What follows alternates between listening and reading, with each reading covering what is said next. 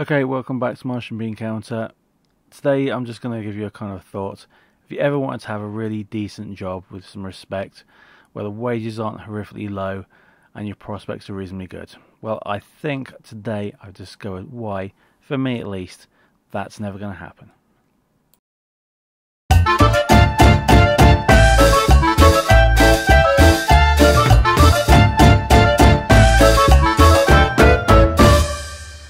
Okay, so Saturday morning I received an email. It's an alert email from East Midland Railways. They send these out once you've kind of subscribed to their website to let you know when certain positions are coming up. Now, I'm not desperate for work, but it would be nice to be kind of have access to these things, which is why I'll occasionally sign up for these email send outs to different people.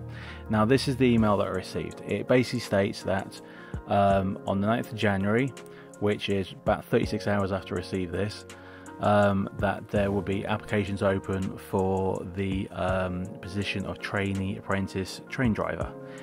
In the UK, these are very well paid, as they are across much of the world, and they're quite sought after. So yes, there is going to be a lot of competition for them.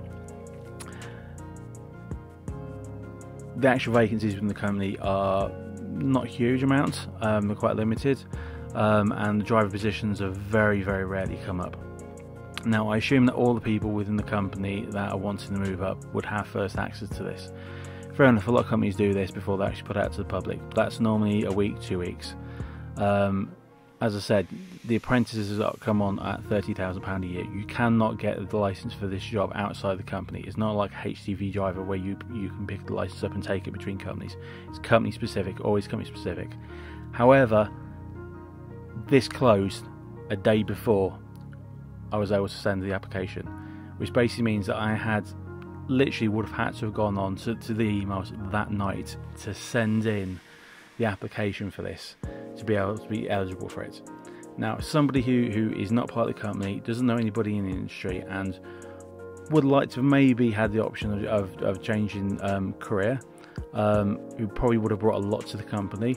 I think it's really unfair that so many of us are pushed out of this industry and don't have access to these jobs without...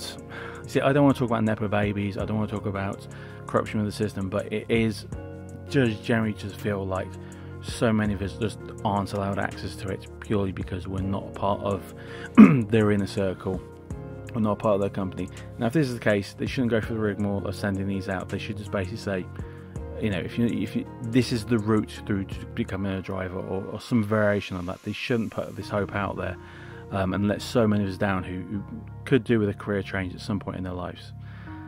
That's my rant for now. I am a bit annoyed. This isn't just East Midland Railways, this is most of the railway companies that end up doing this. For whatever reason, please stop. Please work with us, otherwise you're not going to have any new talent coming through. That's it for now.